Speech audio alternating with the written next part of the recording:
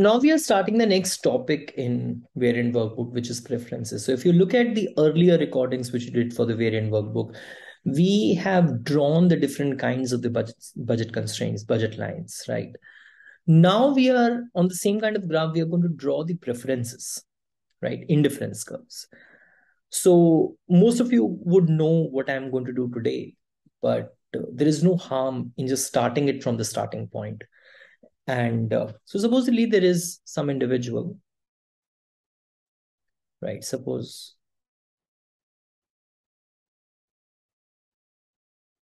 you like to consume two goods.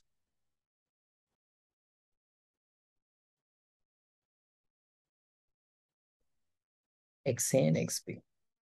Suppose you like to consume XA and XB. And you consume 20 units of XA and 5 units of XB, let's say, right? And the point is that the set of the bundles XA, XB is, I mean, you need to find out the indifferent bundles. The set of consumption bundles XA, XB such that the consumer is indifferent between XA, XB and 25, right?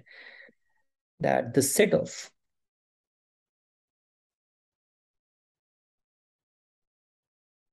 this is just the question. We have not started up writing or drawing the answer yet. Set of the consumption bundles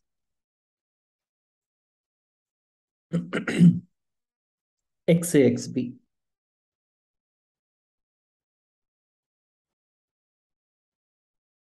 such that you are indifferent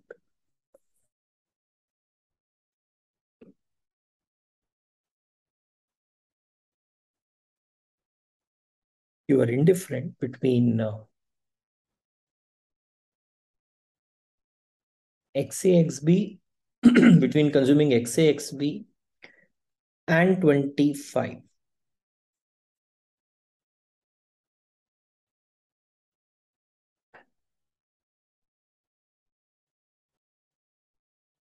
Is given by, let's say, XB equals to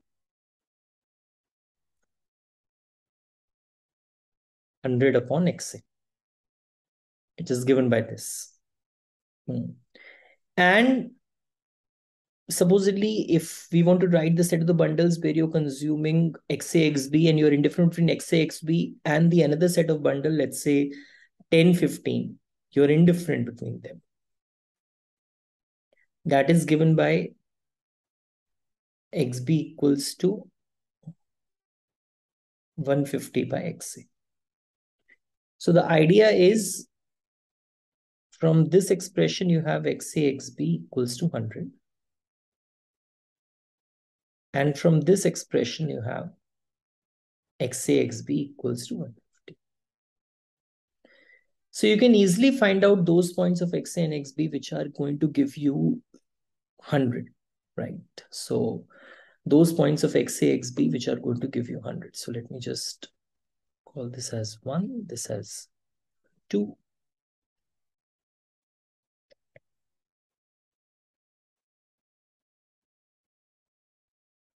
Those set of points which are going to give you 100. Right? It could be anything, like for example, 25, 520, 101, 100, and so on and so forth. Right? Similarly, for XA, XB equals to 150. Those points of XA, XB which will be giving you 150. So it is, let's say 15, 10, 10, 15, 151, 150, and so on and so forth, right? And so on and so forth. So if we ask you to draw an indifference curve,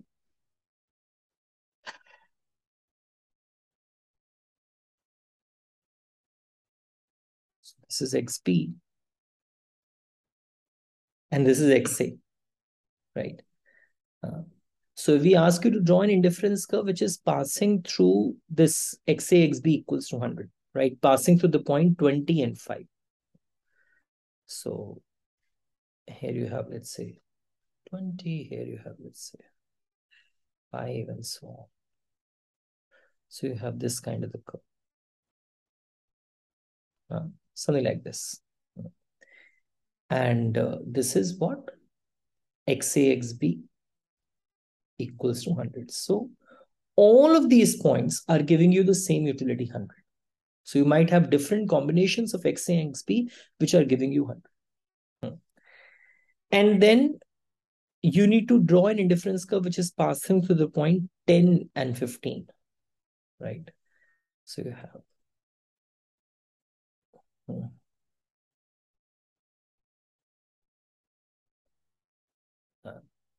so you have the point 10 and 15. So this is going to give you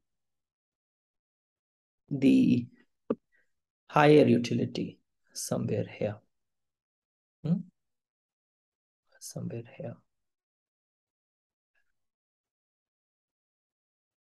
Right, beta? So it is like this. So it is XA, XB equals to 150. XA, XB equals to 150. So all those bundles which you are preferring, you are weakly preferring to 10 and 15. So this is your 10, 15 wala bundle. This is your 25 wala bundle, let's say. Okay. So all the bundles, beta, which you prefer to 10 and 15, which you weakly prefer to 10 and 15. So naturally, all those bundles which are lying on 10 and 15 and above than that. And above than that. These are all the bundles which you weakly prefer. 10, 15. So this is weakly preferred set.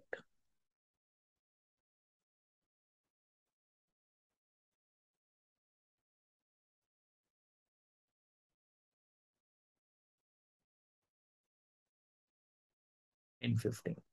So when you write about weakly preferred set, it is including all those points on which you are indifferent to, right?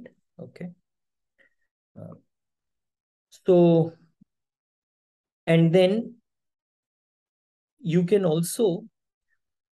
also draw the, for the strictly preferred set, you will not include the points which are on the indifference curve, because indifference is which is giving you the same utility. In weakly preferred set, you have all the points which are giving you more utility as well as same utility as 10 and 15.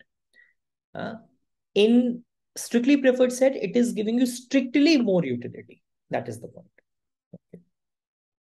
Okay. Then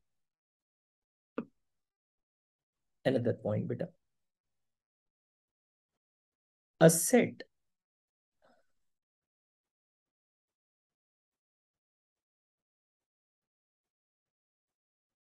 is a convex set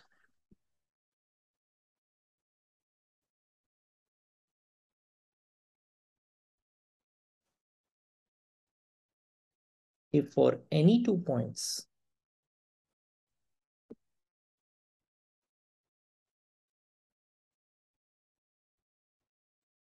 in the set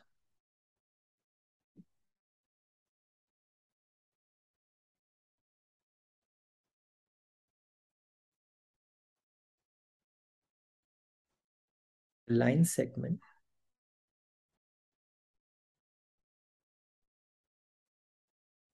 between them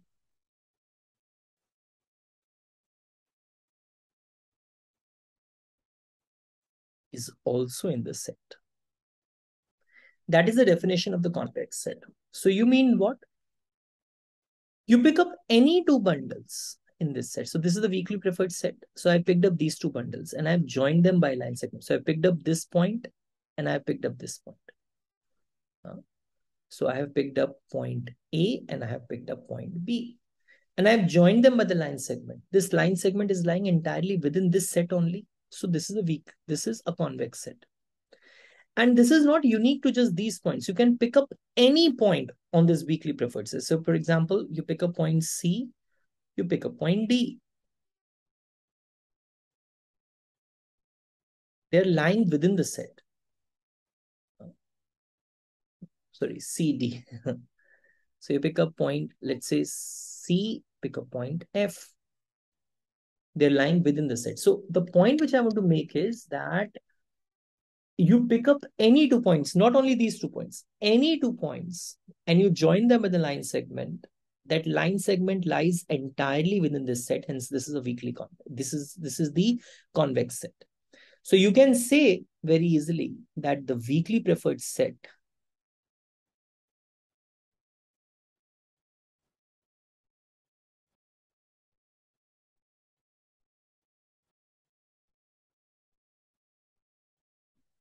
n comma 15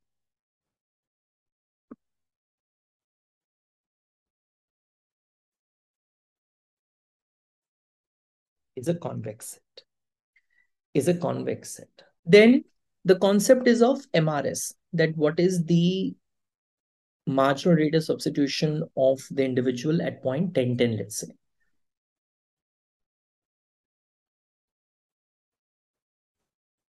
What is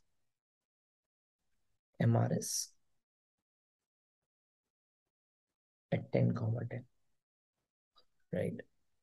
At 10, 10. So you will be sitting somewhere here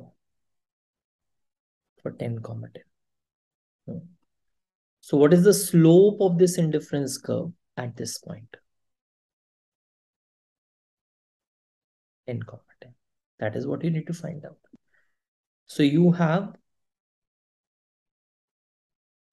XA, XB equals to 100. You will write XB equals to 100 upon XA. So what is the slope of this line, right? This tangent line at this point is given by dy by dx, right? So here y is xb and x is xa. So just find out what dxa by dxb is, which is going to be minus 100 upon xa square. So add 10, 10,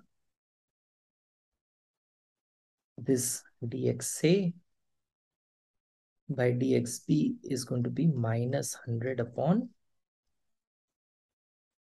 10 ka square, which is minus 1. But while writing it out, we know that these are downward sloping indifference curve.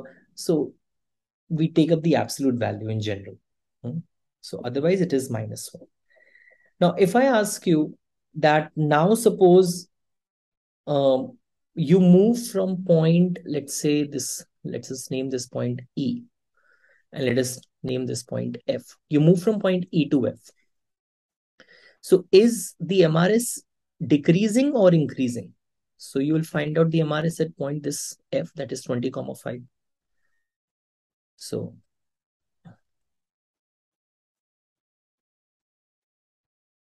is MRS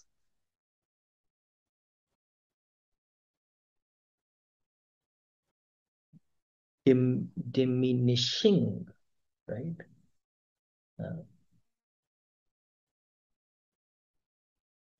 So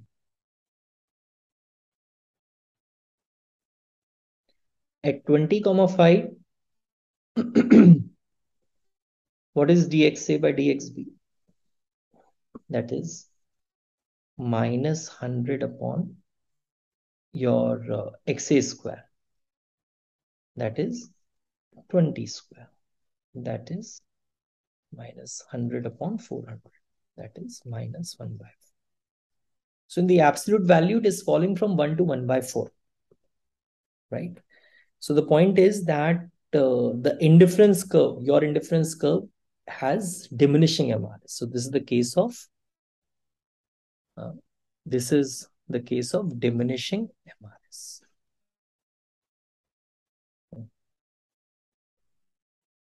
Diminishing MRS. So there are a few concepts which we have used I think I have made one concept video of MRS also, test of diminishing MRS also. You can see to that.